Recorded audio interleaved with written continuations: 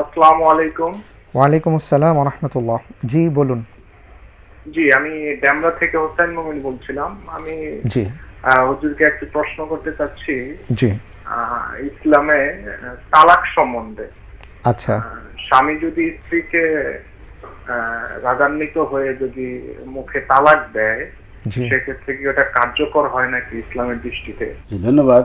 আসলে আমার ভাই যে কথাটা বলেছেন সুন্দর কথা, এবং আমাদের সমাজে এটার বেশ প্রচলন রয়েছে, রাগ করে তালাক দিলে তালাক হবে কিনা। তো আলহামদুলিল্লাহ, তো আসলে তালাকটা কখনো ভালো জিনিস না। আবগাদুল হালালে ইলাল্লাহি আত-তালাক, রাহু আবু দাউদ। তো অর্থ হলো আল্লাহর কাছে সবচেয়ে ঘৃণিত বস্তুই হলো তালাক। জি ঘৃণিত হালাল, হালাল অথচ এটা ঘৃণিত। জি এই জন্য যত সম্ভব তালাক না দেয়া, এটাই হলো ইসলামের দৃষ্টিভঙ্গি। তো আসলে তালাক কিন্তু কেউ ভালোবাসা মহব্বতে দেয় না, তালাক কিন্তু রাগ করেই দেয়।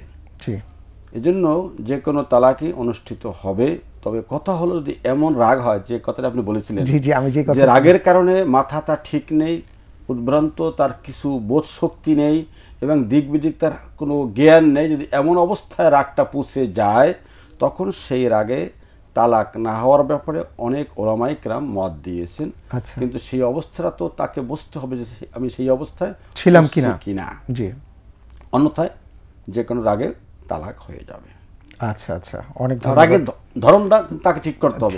এটা এমন অবস্থা কি নয়, আপনি বলেছেন 1000 টাকা আছে, সেই টাকার অবস্থাটা সে বলতে পারছে না, ছিঁড়ে ফেলেছে, বলতেই পারে না। জি।